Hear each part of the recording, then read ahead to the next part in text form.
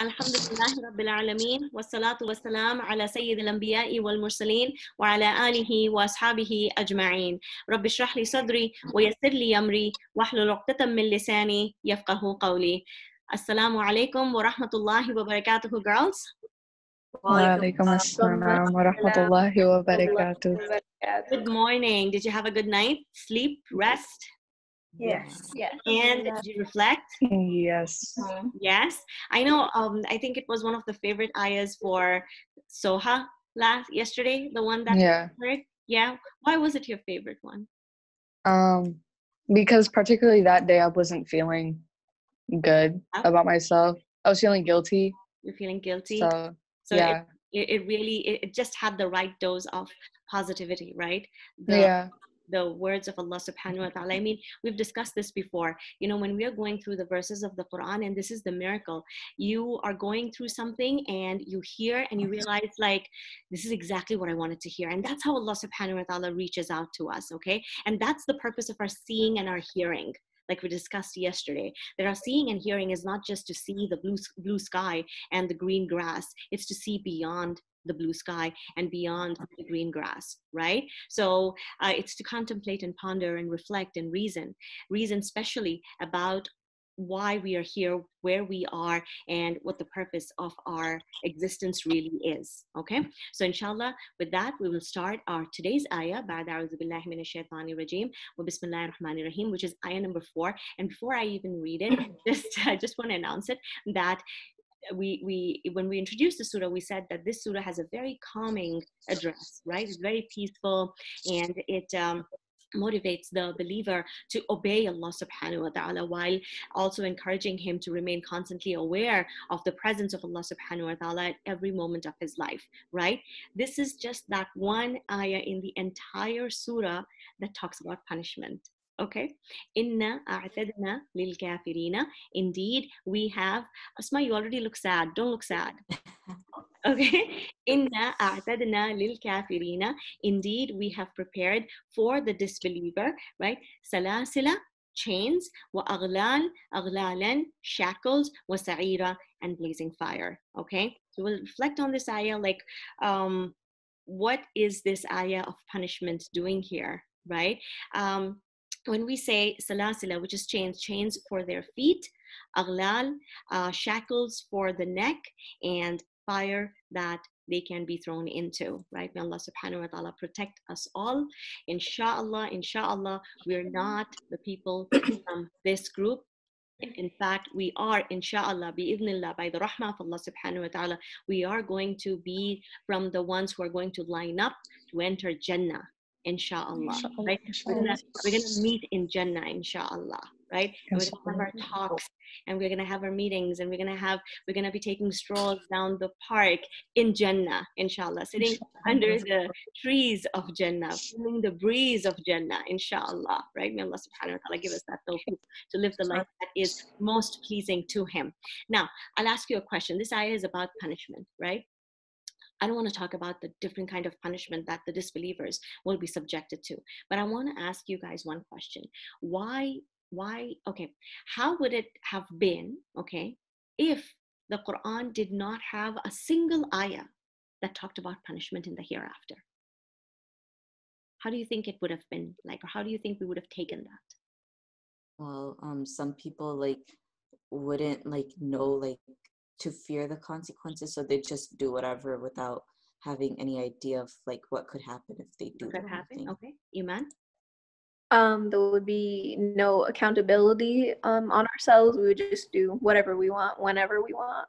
We'll just do whatever we want. I feel like, in a way, if we didn't have punishments, then we wouldn't tell what was bad or good. We would just, if you understand what I'm trying to say. We just go with the flow. Yeah, we do whatever we want to do.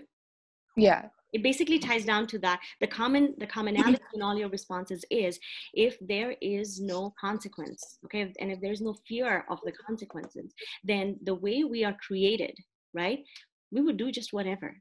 So let's take a few examples. For example, if coming to school, all right, you're not marked tardy. How many of the students, I know you guys will show up on time, regardless, always, right? But how many, Sadia, why do you look so sad? Oh, no, I don't. Frozen. No, Oh my it's- God, frozen. Okay, no problem. Okay.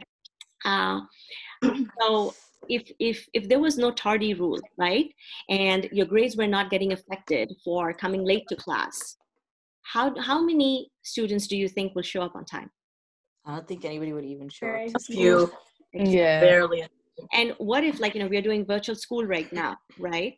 And we have these certain timings, we have assembly. How many students do you think would show up for assembly just to recite the morning dua? If there, and if we had said, you know what, there's no tardy, but it's good for you. We encourage you to come, but there's no tardy policy that is in effect here. How many students do you think will show up for assembly? At Not most, A few. probably 10. Probably 10. Maybe even no, because the thing is, counting our school's a yourself, little right? different. You're counting yourself. Our Yes. school is a little different. We have, alhamdulillah, we have very conscious girls in the school. So Yeah, yes, I believe that, yes, we would have more than 10. I honestly believe that. Hopefully. Mashallah. But the point is that we're trying to make over here is, in order to make sure that we stay on track, right? And we do what is required of us to do. There has to be a system where consequences are laid out.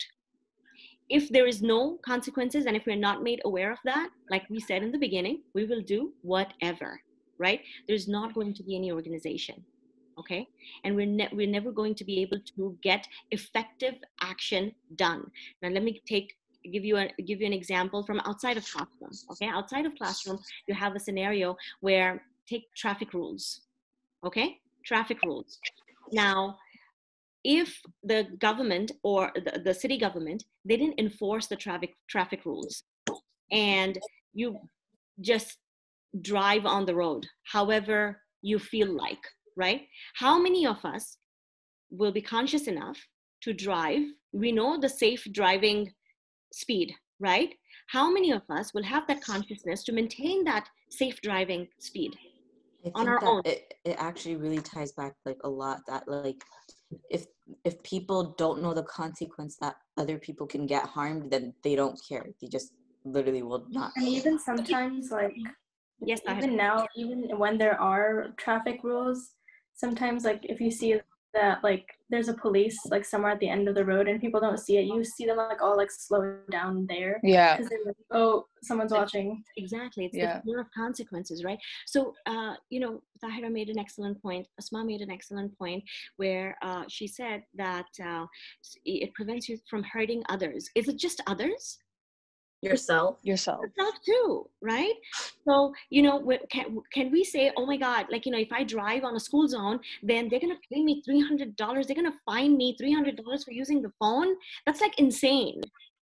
It's a huge amount of money, but the severity of not following the safety code in a school zone, the consequence of that is great, right? So based on how big the consequence is, the fee, the penalty is determined according to that. Does that make sense? In a school zone, if you violate school zone, then the consequence for that is greater than driving in a normal neighborhood. Does that make sense? Right? So same thing over here. You will now ask, like, Allah subhanahu wa ta'ala is talking about people, burning and roasting and hellfire and boiling water being given to them to drink, or it's poured upon their heads where their brains are roasting, basically, right? Why all of that? Because think about the consequence. If we are not able to keep ourselves in check, what is the consequence of that? Eternal suffering. Eternal suffering. So like we have traffic rules and regulations to protect ourselves from ourselves, okay? It's not just to protect the others. Yes, it is to protect the others, and also, most importantly, to protect ourselves also. I could die in a crash, right? I could be so careless and negligent that I could die in a crash. It's to protect me. It's for my own safety. Same thing, Allah subhanahu wa ta'ala, when He lays out this punishment, all right, and He mentions them, He might as well scare us here in dunya than have us experience it over there when there is no turning back. So again, him mentioning exactly how it is going to be in the hereafter, how the punishment is going to be. I personally, when I reflect on it, I think it's from his mercy and his love for us, because he wants to keep us away from it. And fear gets us to move. Okay? Fear gets us to move. It gets us up our seat, and we start to take action. On our own, we'll just sit there on the couch, watch TV all day. Right? If I don't have the consequence of failing, right? If the consequence of failing is not there, we will not show up to take exams. Right? And if we don't take exams, we're not going to learn. And if we don't learn, we're not going to grow. And if we don't grow, then what? Life is going to be very, very difficult. Life is going to be extremely difficult. So this is from the perspective of this world. Apply that same concept in the perspective of the hereafter, and you'll understand why Allah subhanahu wa ta'ala talks about punishment. And again, it's again from his mercy that, he throws in an ayah where he's talking about punishment, how people are going to be roasted. He immediately calms us down by talking about how believers are going to be. And subhanallah, we have a couple of ayahs, okay, that's simply going to be describing how we are going to be in Jannah. And inshallah, we'll do that tomorrow. We'll get started with that, how the righteous people are going to be spending their time in Jannah. And inshallah, Allah subhanahu wa ta'ala make us all from that righteous group. Okay? We'll be drinking together, eating together, having fun together, wearing beautiful clothes, looking beautiful, nice, beautiful hair, the skin, the glow of your skin. Oh, it's going to be like bright. You don't need any L'Oreal or anything at that time. It's the nur of your iman that will shine on your face. Okay? So, inshallah, Allah subhanahu wa ta'ala give us the tawfiq to come to another day tomorrow, and we will talk about that. Again, to close, the ayah that we discussed today is ayah number 4. Inna a'tadna lil kafirina salasila wa aghlalan wa sa'ira. Indeed, we prepared for the disbeliever chains, shackles, and blazing fire. Okay? So inshallah, I will see you guys tomorrow again. Subhana rabbika rabbil izzati amma yasifun. Salamun ala al-mursaleen. Walhamdulillahi rabbil alamin.